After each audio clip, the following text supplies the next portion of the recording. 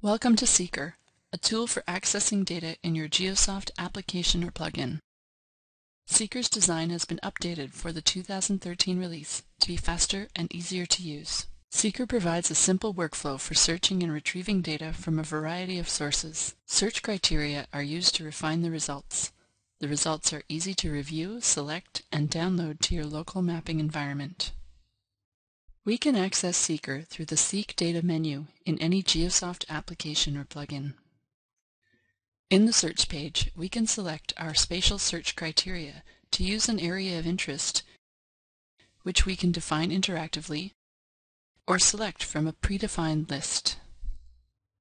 Both the browser map and the region list are supplied by a DAP server, which we can choose from a list above the map. By clicking on Manage Servers, you can add your own DAP or WMS data servers. Seeker cannot remain open while we continue to work in our mapping environment, but if we close and reopen it in the same project, all search options will be retained. If we have an open map, we can use the map extents as our area of interest, and if we haven't yet created or opened a map, we can simply load spatial extents from one of several other supported spatial formats. Moving to the results page applies the search criteria to all available servers.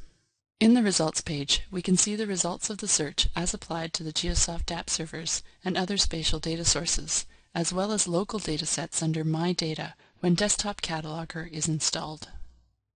DAP Server supports a folder layout for browsing called Tree View, as well as a list view. Moving back and forth between search and results will allow us to refine the result set. We can simply enter keywords or create a new set of results using the advanced search options. The Include Datasets option allows us to search for only datasets that are entirely within the area of interest, thereby excluding large-scale regional or global datasets from the results. Instead of searching on a keyword like geophysics, where it may appear in the name or anywhere in the metadata, we can search more specifically. For instance, subject contains geophysics. The results match the spatial and text search criteria. Many datasets contain useful metadata which can be reviewed in the Metadata tab when the dataset is highlighted. Selected datasets appear in geographic context in the Preview map. For small datasets, use the right-click option, Zoom to Dataset. You can select all the datasets in a single folder by right-clicking on the folder name. Use the list view to select and deselect multiple datasets from different folders. Selected datasets automatically appear in the download list.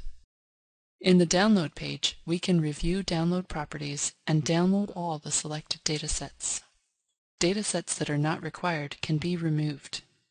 The display, windowing, coordinate system, and resolution options can be set for a selected dataset and applied to all, which is useful when retrieving multiple grids or images.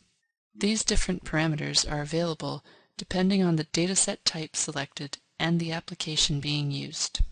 The area of interest is used as a clipping boundary for the download. Finally, click Download All to download the datasets.